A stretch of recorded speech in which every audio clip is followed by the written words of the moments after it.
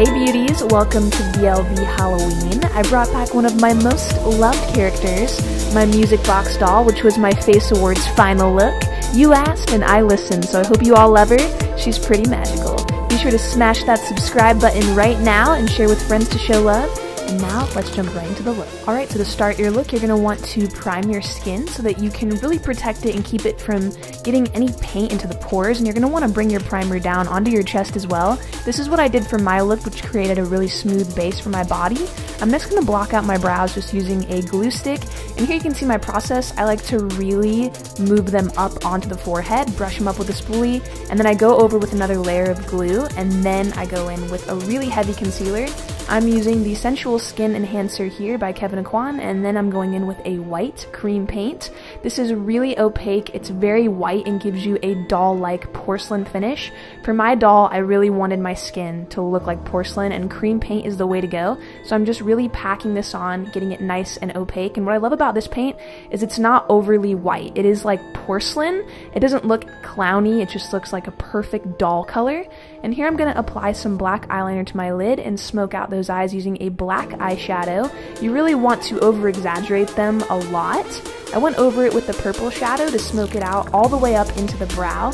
And you really want to wing this out as well because it's going to elongate your eyes and make them look really big like a doll's. To brighten up the whole look and make it really fun and girly, I popped it with a hot pink eyeshadow right at the base of the brow. And we're going to be drawing on our brows, so don't worry about that. Go right over your natural brow area. And this is going to create those doll eyes. Here I'm applying some glitter. I'm using black glitter. I wanted a really vintage feel for my doll, so I used a lot of really vampy shades. Here I'm just fixing up that glitter using a spoolie, which is a really nice trick to get it nice and sharp, and just blending in with some black shadow over that. So here I'm going to go ahead and do the brows. I was really inspired by Tim Burton brows on a lot of his characters, and I do this a lot to my characters. I like to wing up the brow, and it creates almost like a sad or confused look, which I think is really cute for this doll. I was going for a very vintage, very film look for my doll. I wanted it to look like a silent film character, something like that, and that's exactly what these brows kind of give, just that confused, sad, cute look. I love it. So here I'm just highlighting under the brow and then going in with a pink eyeshadow to blend that out a little bit. You don't want it too bright. I wanted to apply some mascara and huge lashes. These are not the exact lashes I used for my Face Awards final look. These are actually from Spirit Halloween, and I put black mascara all over them. They're actually silver, but you can't tell when you apply the mascara, and they're perfect, just like the ones I wore. So here we're going to start creating that lower lash line that looks a lot like most dolls' eyes. You want it to look really over-exaggerated. This is going to distinguish that you are a doll when your waterline is really white. You don't want to go too far down or it can be a little too much. You want to go far down enough that you can create another lash line, which is what I'm doing here with a dark purple eyeshadow. I'm lining right up against that white eyeliner, and this is going to make my eyes look really big, like the whites of my eyes are extended. I'm going over that with the purple eyeshadow and just smoking that out. And don't be afraid to really bring this down pretty far. This is going to give sort of a dreary effect to the doll and make it look a little bit more dark.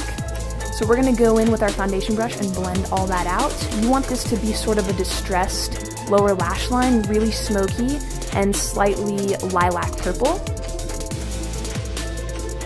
Like a soft lavender purple. And I wanted to go over that with a hot pink eyeshadow to really bring that color back in.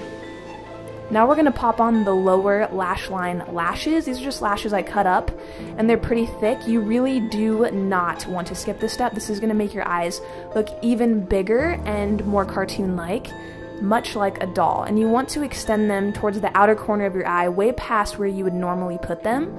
Here I'm going to be lining that out with a black eyeshadow, and you just want to extend the eye overall. So make sure that you're applying your lashes and your shadow a lot in the outer corners of your eye and winging it out. Here I'm dusting on some glitter. I'm using a beautiful holographic glitter for this. I'm applying it under the eyes and bringing it onto the cheeks, sort of like the look of wet skin or tears. I wanted this to look really glossy underneath those eyes, so when it caught the light it would really sparkle. I used tons of glitter for a lot of my looks, especially in the Face Awards, so I didn't want to skip this in my final look. So now I'm going to pop on the stars. I really wanted to add some whimsical really sparkly stars to this look, so I added some small ones, medium size, and also some really pretty pink ones that went well with the eye makeup. Now I'm gonna pop on some blush. You wanna make this really weird face, and your apples on the cheeks will really pop out, and you can really dust that blush right on the front of them, much like a doll. Dolls have really round cheeks. Kind of creepy, but that's what we're going for. So now we're going to contour the nose using a purple eyeshadow, and then you just want to kind of dust over the top with a white powder so you lock everything in and really smooth it out. You don't want it to be too purple, just a nice contour there. For the lips, I am using a dark purple lipstick to create these little bow tie cute little lips. I went over it with a more wine color that was more true to the color I wore in my final look. And then I dusted over the violet glitter. This is more so of like a matte glitter, which was really nice because it didn't overpower the eyes. Just dust about all over the lips using a brush. You want to really pack that in. And here I'm just cleaning up those lips. Now we're going to move on to the body. So for my look, I painted my whole body from head to toe. And I painted myself white using a cream paint. I wanted to do the sockets on my knees and also my shoulders, but for this look, if you're going out for Halloween, you really only need to do your shoulders since you're not in a competition. So I'm going to show you guys how to do that.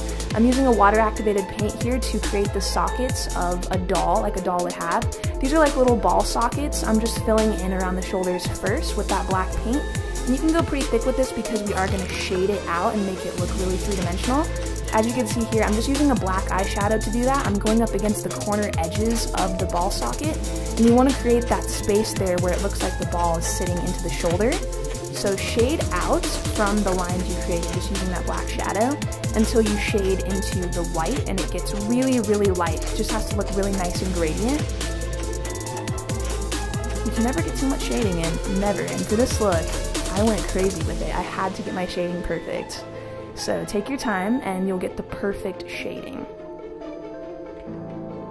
Alright, so now you're going to highlight that ball socket using a white cream paint, and you're going to go really heavily with this because you want it to pop out, like really pop out, very three-dimensional looking.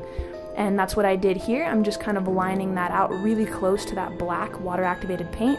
And then you want to go up against it with a brown eyeshadow. And you don't want to shade the whole thing, you just want to kind of lightly shade around it so it casts a shadow much like a doll would have. I took that same brown shadow and started to go up against the ball sockets and the shoulders, and then highlight the center of it using that white cream paint again just to bring that highlight back in. You can really highlight that out. Just for a finishing touch, I went in with some black shadow just up against that brown to create some depth and dimension. Get that highlight in, yes! Alright, so now I stuck on some stars, really similar to the pattern I have going on my face, and then it was time for the wig. I was obsessed with this wig, oh my gosh, I mean, it's so vintage, it is perfect, I am so in love with it, I can't even explain, I love it. So I went in and teased it, and I put on my little hat, which I love. I was going for really pretty vintage black and white look, but with pops of pink, so that's what you guys see here, and I love this look. I popped in my circle lenses. I wanted my eyes to look really big. Circle lenses are definitely needed for this look. And I popped on some glitter literally all over my body. Just dump it all over you. And then I popped on my gloves. I did paint my hands for this look, but since this is just for Halloween, you don't have to paint your hands. Alright everybody, I hope you loved my music box doll look. This was my final look for the face award.